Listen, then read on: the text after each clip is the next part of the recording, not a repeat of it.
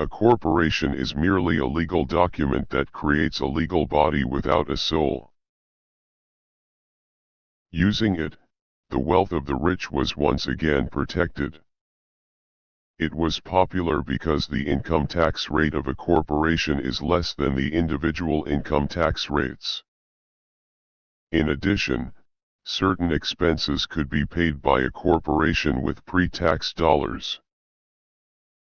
For example, if you have $1 million in savings, earning $20,000 from 2% taxable interest rate, and you earn more than $65,000 as a single person or $110,000 as a couple a year, that $20,000 will be taxed at approximately 30%, leaving you an effective return from your $1 million of about $14,000.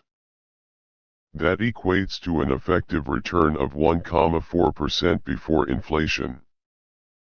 Today, I often meet people who are too busy to take care of their wealth. And there are people too busy to take care of their health. The cause is the same. They're busy, and they stay busy as a way of avoiding something they do not want to face. Nobody has to tell them. Deep down they know. In fact, if you remind them, they often respond with anger or irritation. I am concerned that too many people are too focused on money and not on their greatest wealth, their education. Most people want to play it safe and feel secure. So passion does not direct them. Fear does. The love of money is the root of all evil. The other said, the lack of money is the root of all evil. Rich people are often creative and take calculated risks. People who take the longest are people who are not familiar with numbers and often do not understand the power of investing. We learn the most about ourselves when we fail, so don't be afraid of failing. Failing is part of the process of success. You can't have success without failure. Need to give, he would always say. When he was short of money, he gave money to his church or to his favorite charity. If I could leave one single idea with you, it is that idea.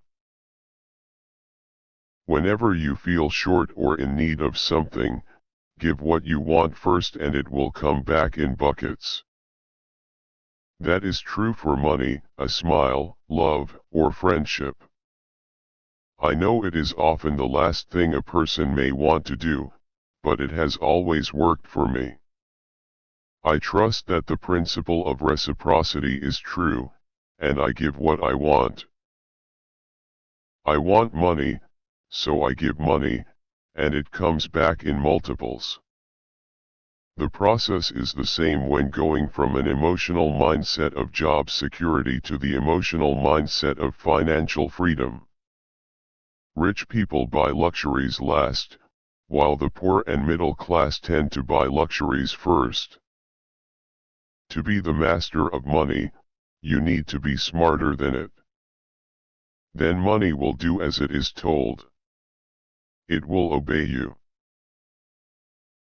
Instead of being a slave to it, you will be the master of it.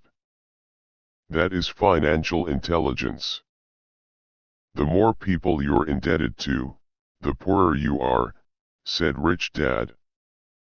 And the more people you have indebted to you, the wealthier you are. That's the game. It's called buyer's remorse, and it affects all of us.